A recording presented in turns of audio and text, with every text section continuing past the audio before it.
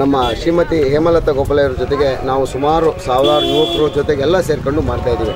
ನಮಗೇನು ಸಂತೋಷ ಅಂದರೆ ಯಾವ ರಸ್ತೆಯಲ್ಲಿ ಹೋದ್ರು ಅದರಲ್ಲಿ ಒಂದು 30 ಭಾಗ 40 ಭಾಗ ಜನರು ನಮ್ಗೆ ಡಸ್ಟ್ಬಿನ್ ಕೊಟ್ಟಿದ್ದಾರೆ, ನಮಗೆ ಹೆಲ್ತ್ ಕಾರ್ಡ್ ಕೊಟ್ಟಿದ್ದಾರೆ, ನಮಗೆ ವಾಟರ್ ಕ್ಯಾನ್ ಕೊಟ್ಟಿದ್ದಾರೆ, ನಮಗೆ ಪ್ರತಿಯೊಂದು ರೋಡು ದೀಪ ಏನು ಮೂಲಭೂತ ಸೌಕರ್ಯ ಅಷ್ಟು ಸ್ಯಾಟಿಸ್ಫೈಡ್ ಆಗಿದ್ದಾರೆ.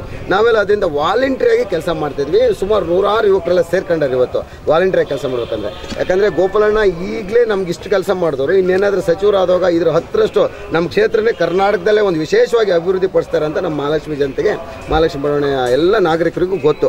ಅದರಿಂದ ನಾಗರಿಕರುಗಳು ಕೂಡ ವಾಲಂಟ್ರಿಗೆ 5 ಜನ 3 ಜನ ಸೇರ್ಕೊಂಡು ಕೆಲಸ ಮಾಡ್ತಿದ್ದಾರೆ.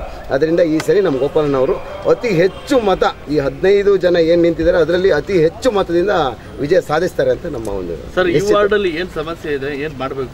ಈಗ ನಾವು ಬೆಳಗ್ಗೆಯಿಂದ 6:30 ಕೆಲಸ ಮಾಡ್ಕೊಂಡು ಬರ್ತಾ ಇದೀವಿ, ಮತ ಪ್ರಚಾರ ಕೇಳ್ಕೊಂಡು ಬರ್ತಾ ಇದೀವಿ.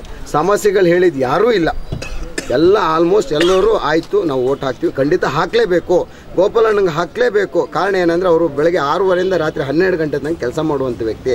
ನಮಗೆ ಪಕ್ಷ ಹೇಗೆ ಇಂಪಾರ್ಟೆಂಟು, ವ್ಯಕ್ತಿ ಮತ್ತು ಇಂಪಾರ್ಟೆಂಟ್ ಅಂತಲೇ ಇಲ್ಲಿನ ಜನಗಳು ಹೇಳ್ತಾ ಇದ್ದಾರೆ. ಅಂದರೆ ಗೋಪಾಲಣ್ಣವ್ರಿಗೆ ಪ್ರತಿ ಮನೆಗೂ ಗೊತ್ತು, ನಾವೇನು ಚುನಾವಣೆಗೋಸ್ಕರ ಏನು ಕೆಲಸ ಮಾಡಬೇಕಾಗಿಲ್ಲ.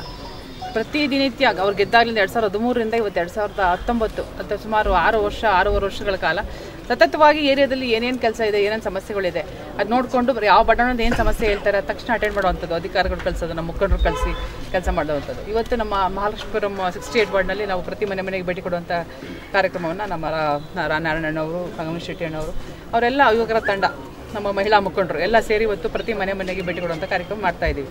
ಎಲ್ಲೋದ್ರೂ ಸಹ ಗೋಪಾಲಣ್ಣವ್ರಿಗೆ ವೋಟ್ ಮಾಡ್ತೀವಿ, ಅವರು ಒಳ್ಳೆ ವ್ಯಕ್ತಿತ್ವ ಇದೆ, ಒಳ್ಳೆ ನಮಗೆ ಸಮಸ್ಯೆಗೆ ಸ್ಪಂದಿಸಿದ್ದಾರೆ, ಅವ್ರು ಬಿಟ್ಟು ಯಾರು ವೋಟ್ ಮಾಡೋಣ ಅನ್ನೋ ಪ್ರತಿ ಮನೆಯಲ್ಲೂ ಮಾತು ಬರ್ತಾ ಇದೆ. ಹಾಗಾಗಿ ಎಲ್ಲ ಈ ಮಹಾಲಕ್ಷ್ಮಿ ವಿಧಾನಸಭಾ ಕ್ಷೇತ್ರದ 7 ವಾರ್ಡ್ನಲ್ಲೂ ಸಹ ಒಳ್ಳೆ ರೆಸ್ಪಾನ್ಸ್ ಇದೆ. ಕೆಲಸಗಾರಗಳು ಆಗಿದ್ದಾವೆ. ನಾವು ಮಾಡಿರೋಂಥ ಹೆಲ್ತ್ ಕ್ಯಾಂಪ್ ಇರ್ಬೋದು, ಪಾರ್ಕ್ಗಳು, ಜಿಮ್ ಎಕ್ವಿಪ್ಮೆಂಟ್ಸ್ ಮಾಡಿರೋದು, ವಾಟರ್ ಪ್ಲಾಂಟ್ಸ್ ಮಾಡಿರೋಂಥದ್ದು, ಆಮೇಲೆ ಅವರು ಏನೇ ಸಮಸ್ಯೆ ಹೇಳಿದ್ರು ಸ್ಪಂದಿಸಿದ ತಕ್ಷಣ ಅಟೆಂಡ್ ಮಾಡಿದ್ದಾರೆ. ಹಾಗಾಗಿ ಪ್ರತಿ ಮನೆಯಲ್ಲೂ ಮಕ್ಳಿಗೂ ಇದು ಗೋಪಾಲಣ್ಣವ್ರ ಬಗ್ಗೆ ಗೊತ್ತಿದೆ. ಹಾಗಾಗಿ ಚುನಾವಣೆಗೋಸ್ಕರ ನಾವೇನು ಅತಿ ಹೆಚ್ಚು ಶ್ರಮಪಟ್ಟು ಮಾಡಬೇಕಾಗಿಲ್ಲ, ಹಾಗಂತ ನಾವು ನೆಗ್ಲೆಕ್ಟ್ ಮಾಡ್ತಾ ಇಲ್ಲ. ಪ್ರತಿಯೊಂದು ಅಲ್ಲಿಗೆ ಸುಮಾರು ಒಂದು 15-20 ದಿವಸದಿಂದ ಪ್ರತಿ ಮನೆಗೆ ಭೇಟಿ ಮಾಡಿ ಮತವನ್ನು ಕೇಳುವಂಥ ಪ್ರಕ್ರಿಯೆನ ನಾವು ಮಾಡ್ಕೊಂಡು ಬರ್ತಾ ಇದ್ವಿ. ವಾರ್ಡ್ ನಂಬರ್ 68 ಮಹಾಲಕ್ಷ್ಮಿ ಬಡಾವಣೆಯಲ್ಲಿ, ಅದರಲ್ಲೂ ನಮ್ಮ ಜೆ.ಸಿ. ನಗರ ಈ ಭಾಗದಲ್ಲಿ ಆಗಲೇ ಒಂದು ಸಲ ಕ್ಯಾನ್ವಾಸ್ ಮುಗಿಸಿದ್ದೀವಿ. ನನ್ನ ಕಾರ್ಯಕರ್ತರು, ನನ್ನ ಬೂತ್ ಮಟ್ಟದಲ್ಲಿರುವಂಥ ಕಾರ್ಯಕರ್ತರು ಮನೆಗೆ ಹೋಗಿ ಪ್ರತಿಯೊಂದು ಮನೆಗೂ ಮತವನ್ನು ಕೇಳುವಂಥ ಕೆಲಸವೂ ಮಾಡಿದ್ದಾರೆ. ನಾವು ಕೂಡ ಗೋಪಾಲಣ್ಣವರು ನಮ್ಮ ಮನೆ ಕೂಡ ಬಂದಿದ್ದರು. ಈ ಭಾಗದಲ್ಲಿ ಎಲ್ಲ ಭಾಗದಲ್ಲೂ ಮತವನ್ನು ಯೋಚನೆ ಮಾಡ್ತಾ ಇದ್ದೇವೆ. ಇವತ್ತು ಹೇಮಕ್ಕವರು ಕೂಡ ಈ ಭಾಗದಲ್ಲಿ, ನಮ್ಮ ರಾಘವೇಂದ್ರ ಶೆಟ್ಟರು ಕೂಡ ಮಾಡಿದ್ದಾರೆ. ಪ್ರತಿಯೊಂದು ಮನೆಗೆ ಹೋದಾಗ ಹೆಲ್ತ್ ಕ್ಯಾಂಪಲ್ಲಿ ಎಷ್ಟೋ ಜನ ಕಣ್ಣು ಆಪ್ರೇಷನ್ಸ್ ಆಗಿದೆ. ಈ ಭಾಗದಲ್ಲಿ ಅತಿ ಹೆಚ್ಚು ಕಣ್ಣು ಆಪ್ರೇಷನ್ಸ್ಗಳಾಗಿವೆ, ಹಾರ್ಟ್ ಆಪ್ರೇಷನ್ಸ್ಗಳಾಗಿವೆ. ಆಮೇಲೆ ಎಷ್ಟೋ ಹೆಣ್ಮಕ್ಳು, ಬಡ ಹೆಣ್ಮಕ್ಳಿಗೆ ನಾವು ಲ್ಯಾಪ್ಟಾಪ್ಗಳು ಕೊಟ್ಟಿದ್ದೇವೆ.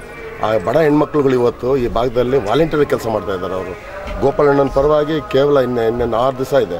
6 ದಿವಸದಲ್ಲಿ ನಾವು ಈ ಭಾಗದಲ್ಲಿ ಎಲ್ಲ ಕಾರ್ಯಕರ್ತರು, ನನ್ನ ಮಹಿಳಾ ಕಾರ್ಯಕರ್ತರಾಗಿರ್ಬೋದು, ನನ್ನ ಸ್ನೇಹಿತರುಗಳು, ನನ್ನ ಬೂತ್ ಮಟ್ಟದಲ್ಲಿರೋ ಕಾರ್ಯಕರ್ತರು ಮನೆಗೆ ಹೋಗಿ ಇವತ್ತು ಮತವನ್ನು ಕೇಳ್ತಾ ಇದ್ದಾರೆ. ಒಳ್ಳೆ ರೆಸ್ಪಾನ್ಸ್ ಇದೆ.